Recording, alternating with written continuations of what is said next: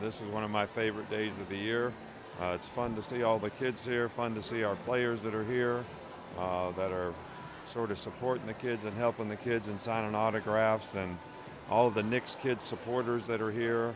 It's always great to see them, and we really appreciate what all the people do who support the kids every day of their life and the sacrifices that they make.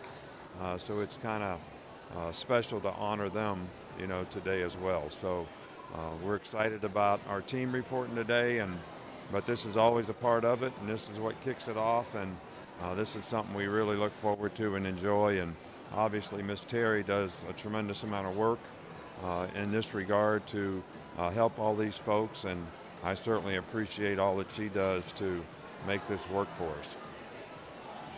Coach, days like today, you spend a lot of time reflecting on your father's legacy and his continuation.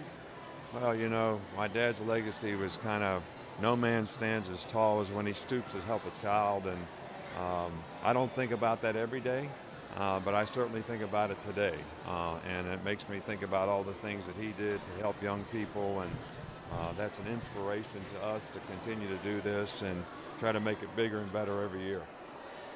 Coach, talk a little bit about what you and Miss Terry and others do through the foundation just throughout the year to be able to make days like today possible.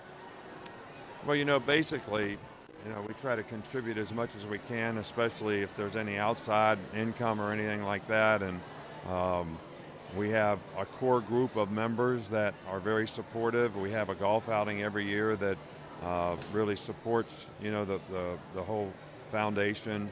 And we're really trying to work to endow this, for the future, so it's something that, can go on, beyond us. And hopefully there'll be enough people that are interested in doing that we'll be able to make it work, including our children. Coach, the fact that you're able to help so many different charities, some foundations are specifically focused on one or two, and this one goes across the state. Talk about how important that is. Well, I think you have to sort of pick a lane when you do this. I know a lot of people pick one thing, whether it's Ronald McDonald House or, pediatric cancer or whatever it might be, but we've always looked at it like, there's so many people out there and so many organizations that try to help children and try to help young people that we'd like to try to benefit and support them all and support all the people who work so hard to do that. So, I think there's good and bad in both, but we certainly enjoy being able to do what we can do for so many groups. We good? Anything else, guys? All right. Thank you all. Appreciate you covering it. Thank you so much.